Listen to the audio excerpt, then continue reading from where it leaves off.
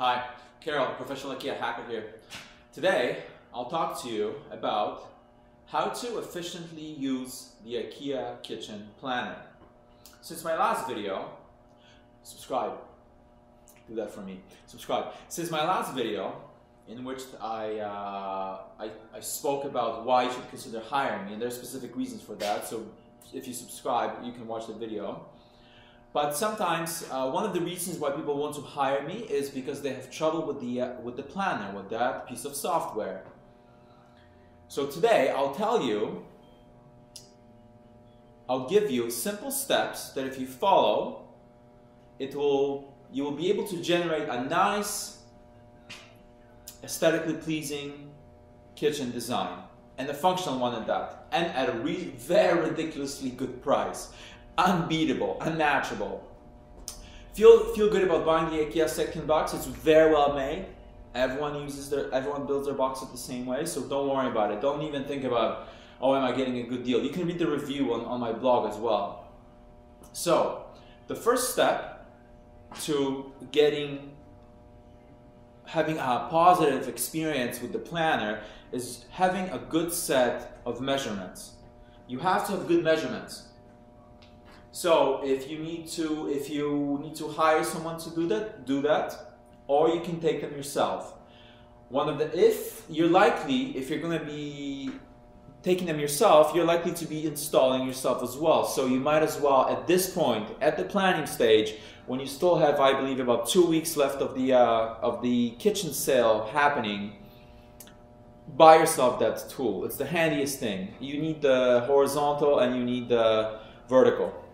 That's all you need. It's about $140. Kitchens are planes, so those laser lines, they will generate your planes of doors, the plane of the countertop. So it's a handy tool. So you need that. Moving on to the planner. So you already have good dimensions. Okay?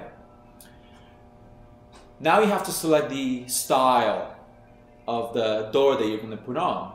So, while you're making your rounds, don't go to IKEA on Sunday.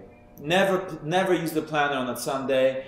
Don't go to IKEA on Sunday or on the weekend actually, because IKEA on the weekend is a zoo.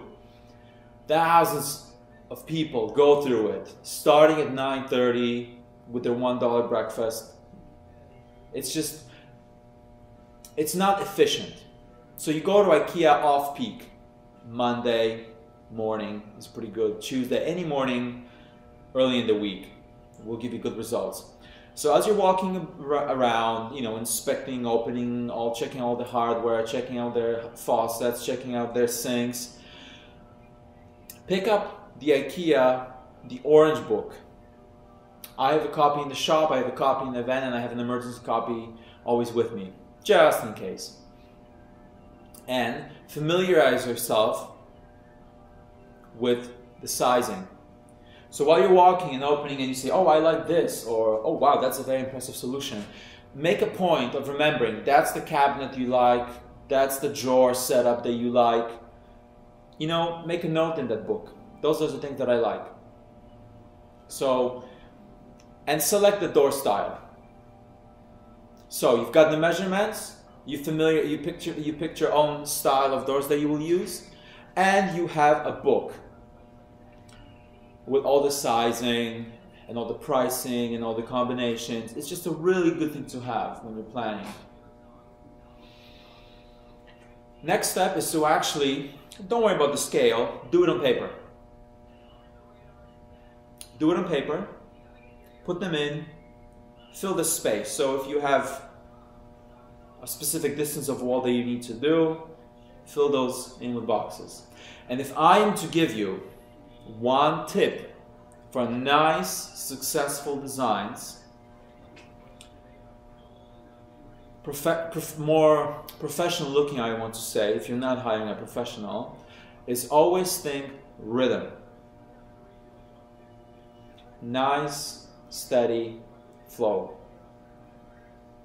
So for example, in my designs, when I design, see this right there? This is an IKEA hack. This is going to be a cabinet. I don't know if you can see the outline of it, but it's It's an IKEA hack, but it's got rhythm. Same identical door.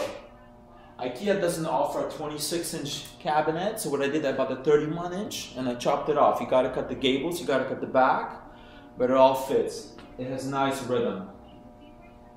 So try using, number one, same sizes. And try going with the same setup. So if it's a 2-drawer, go 2 drawers all around and fit some interior drawers hidden from view in there. You want to have rhythm. That's what you want. So now you've got this paper thing laid out and you fill it in the boxes. Remember to leave about 2 inches on each side. A balanced look, same sizing, that rhythm that I spoke of, looks better than having one larger cabinet. Space it out a little better. No one will notice that you have ½ inch extra on your fillet piece, but they will notice it's a nice, steady flow. So you filled it, that paper, and now what do? You go to IKEA with this. So you're familiar with the boxes, you have them laid out. Now you have to transfer your quick, rough sketch, hopefully, into the IKEA kitchen planner.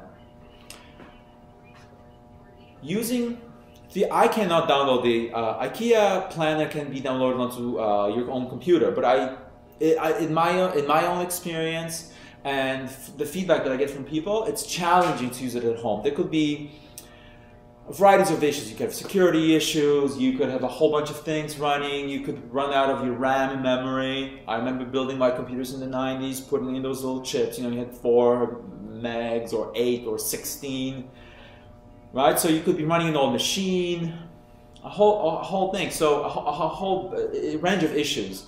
So the best thing, go to IKEA. Those computers, even though they look old and the mouse is corded, are optimized. It's an optimized computer environment for your dimensioning. Going off peak will also allow you to, early in the morning, 9:30, get the dollar breakfast, get your croissant, get your coffee, caffeinate yourself. By 10 o'clock, you're in line. First person, the most important person of the day, because you're buying your kitchen and you're number one, you're first. You get a computer and you can ask for help because it's slow. If it's slow, your IKEA buddy, the IKEA coworker will transfer your design from paper into the computer. How handy is that? And they're efficient at it. Building, designing, putting together a kitchen is essentially going to a specific number of steps and putting them in. So you have to maybe do 4 or 5 actions as many times as you have boxes. That's what it is. So it's almost muscle memory, or it's quick, tick, tick, tick, tick, and put it in. Have some rhythm, and you have your kitchen design. That's the way to go about it. If you're not a fluent user, and it will and you have to do this step. The reason for this is because once you design your kitchen and you have it, it will generate a price. It will generate a list of items that your entire kitchen will be composed of, and you can use that list to check if everything has been delivered properly when they deliver it. It will also generate a number of drawings, floor plan, an elevation, that will tell your installer how he should go about it. He'll be able to verify, is the sink compatible there? But hopefully by that time it is, but it will give him an idea of what to do, what to execute.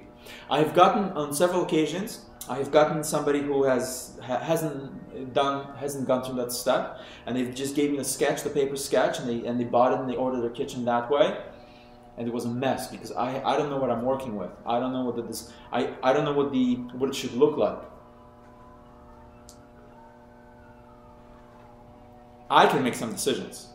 As a designer, I'll tell you, this is what we can do. This is what we can do to make your island stand out a little more. And give those custom elements. And you can make nice doors for it. An IKEA hack with some custom elements and custom doors. The most reasonable way of doing cabinetry. Let's get in this laminate. It's my favorite ones from the Diaphos collection. It will look amazing. It will look amazing. Ciao. Merry Christmas.